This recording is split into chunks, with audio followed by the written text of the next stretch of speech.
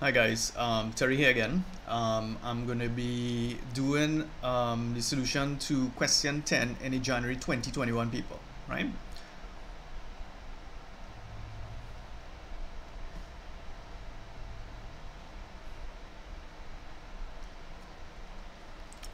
Okay, so we have question 10 here. We have a matrix W, right? Determine the 2 by 2 matrix L such that W plus L is equal to 0, right? So what we're saying here,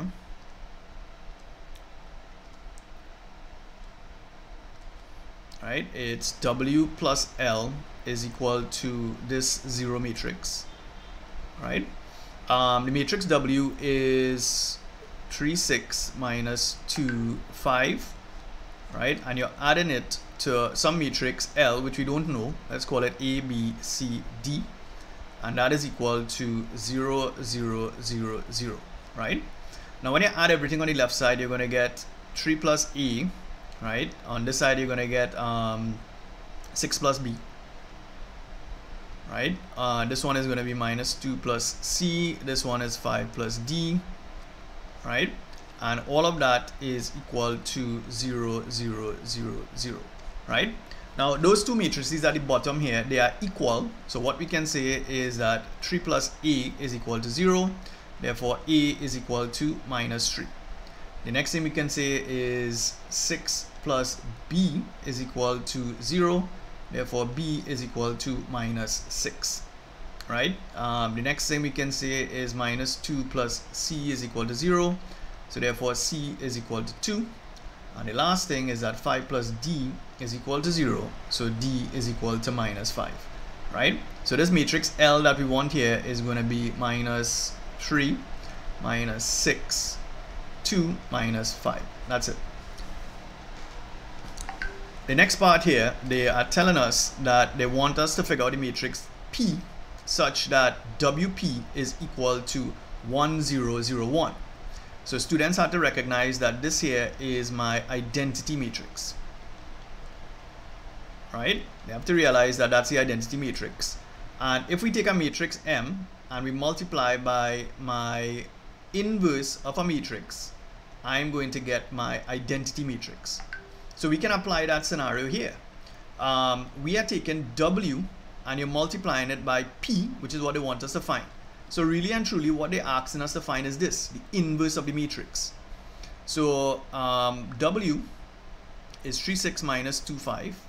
So W is 3, 6 minus 2, 5, right? And our objective is to find the inverse of the matrix. Now the first thing we need to do, we need to find the determinant of the matrix, right?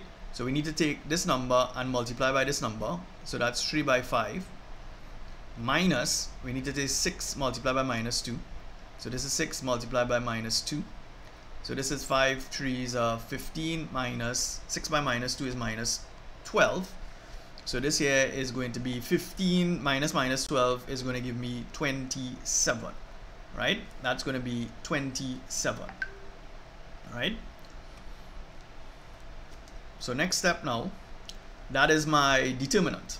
So the inverse of the matrix, right, that's this, is given by 1 over the determinant, which is 1 over 27. And what we have to do is to find the adjoint of the matrix W. So we must swap the positions of the 3 and the 5. So put 5 here and put 3 here.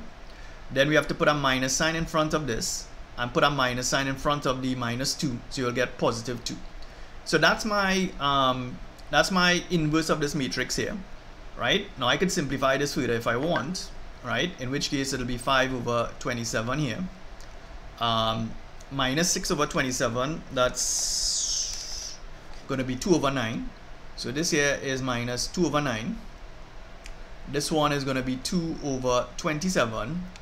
And the last one is going to be 3 over 27, which is 1 over 9. Right? So that's my inverse matrix here. So therefore, this matrix P that they're talking about is going to be 5 over 27 minus 2 over 9, 2 over 27, and then 1 over 9, right? That's my inverse matrix there, or the matrix P that they want us to find.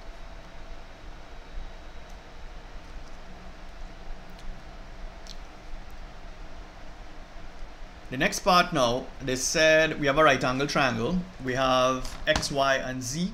And they said when M is transformed by the matrix N, the image M prime. Find the coordinates of M prime. So all you guys need to do here, we need to take the matrix N, which is 0, 1, 1, 0, right? And we must multiply. So the coordinates were x, y, and z. So every one of these coordinates here, you're going to write it in a column vector format. So you're going to write this as 1, 1.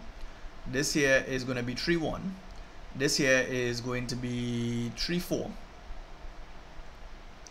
And what we're going to do, we're going to multiply this matrix here. When I do that, I'm going to get my images. So I'm going to get x prime, y prime, and z prime. Right? So we need to be careful how we multiplying this. So we're doing row by column. So to get this x prime, you're going to take this row and multiply by this column. So 0 by 1 is 0, 1 by 1 is 1, so therefore this is going to be 1. To get the next x prime value, we're going to take this row and multiply by this column. 1 by 1 is 1, 0 by 1 is 0, so this is 1, 1. Next thing we're going to do now, to get the y prime, we're going to take this row here and multiply by this column. 0 by 3 is 0, 1 by 1 is 1, so this is 1 here. To get the next y prime value, we're going to take this row, multiply by this column. So 1 by 3 is 3, 0 by 1 is 0, so this here is going to be 3. And therefore, the last one now, it's this row by this column here. 0 by 3 is 0, 1 by 4 is 4, so this is 4. And then the last value here is 1, 0 by 3, 4.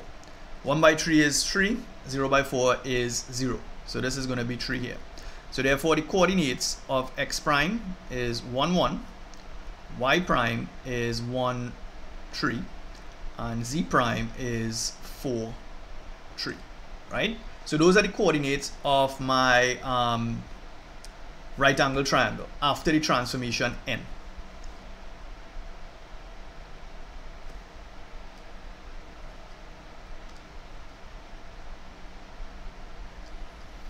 The next part here now is a vector question, right? So they give us some information here. OP is 3U, OQ is V, Q is the midpoint. So this point is a midpoint. So that means that this length and this length are the same. M is the midpoint of PQ. So therefore that length and this length here is the same. And L, where is L? L is the point such that, okay, so they give us some information. Let's see what they want us to work out. First thing they want us to work out, what is LM, right? We're working out LM. So let's go to the diagram, right? So you're starting at the point L and you want to go to the point M. So this here is LM, right? Now, let's see. So if I were you guys, the first thing I will try to work out is what is PQ, right? Now PQ, right? That is this vector here, right? Is going to be, so you're starting at P and you want to end up at Q. So PQ can be found by going from P to O and then from O to Q, right? Now P to O, this is 2U, this is U. So therefore, if I want to go this direction, that's going to be 3U. So this here is going to be minus 3U plus OQ, which is V, right? So that's my vector PQ. Now I want to get, what are we working out again? LM. Right, so we're working out the vector LM. So LM, right, is equal to LP plus PM, right? But the thing is, PM is actually a half of PQ, right? So LP plus PM, but PM, like I said, it's a half of PQ. Right? And the reason why we can say that is M is the midpoint of PQ. Now LP is U plus a half multiplied by PQ. You just work out PQ there. You got minus 3U plus V. So this is going to be U minus 3 over 2U plus a half V. Right? If I simplify this, I'm going to get 1 minus 3 over 2 and I'm going to get minus a half. So this is going to be minus a half u plus a half v, right? So that's my answer for the vector Lm.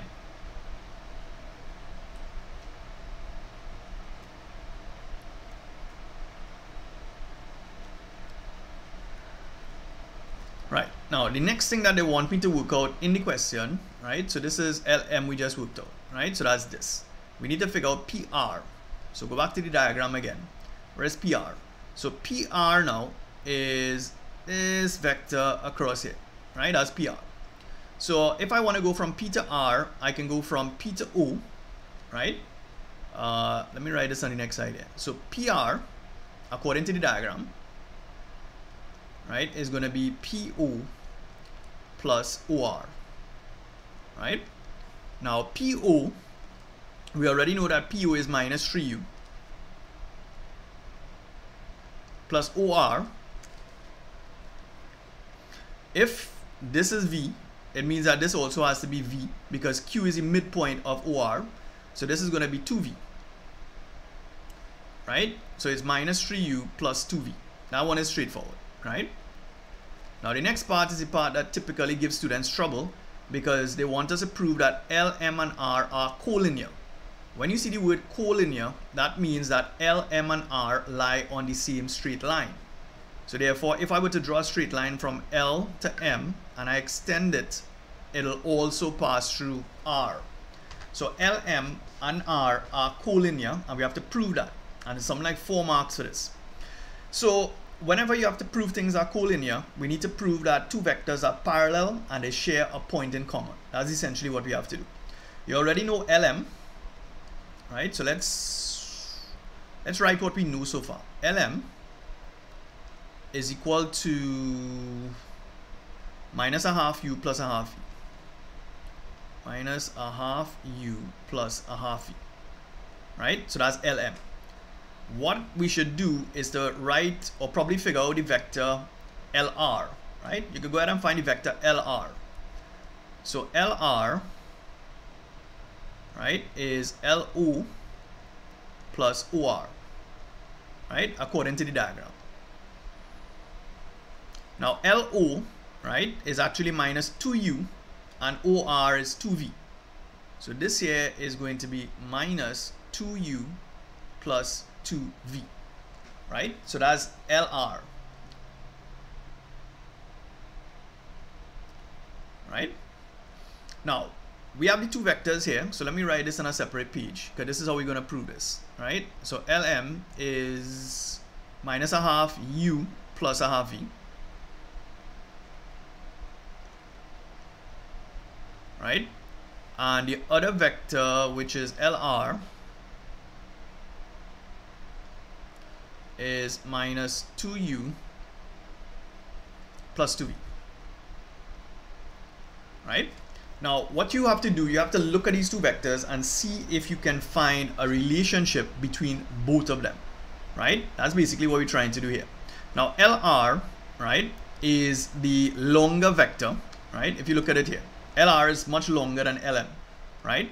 So what we can do, we can try to write, hold up, I'll put minus 2u plus 2v. So what we're trying to do, we should try to write Lr in terms of Lm, right? That's what we should try to do.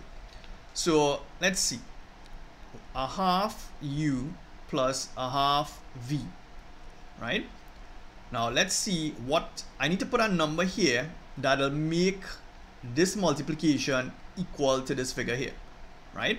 Now to do that, I just need to multiply this thing by 4, right? So Lr can be written as 4 and this whole thing in bracket here, but this here is actually Lm, right? So therefore Lr is actually equal to 4 times Lm, right? So here's what we're going to say. So since Lr, right, is a scalar multiple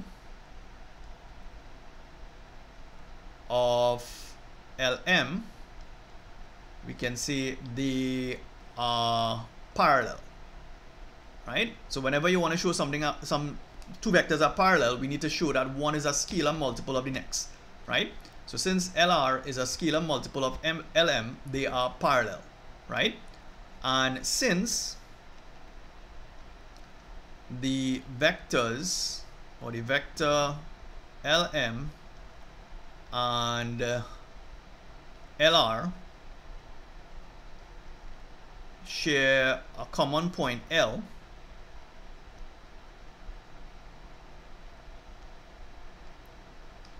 right? Because if you notice, we have a L here and you have a L here. That means you have a common point. So since they share a common point L, right, that means that L, right, M and R are collinear, right? So this is typically how you write up your answer for this. To prove that things are collinear, you need to show that the two vectors are parallel and they share a common point, right? So that's question 10 in the January 2021 paper. So like I said, hit like and subscribe, and hit the notification bell. Share this with whoever you want, right? Hope you guys like my videos. Take care, guys.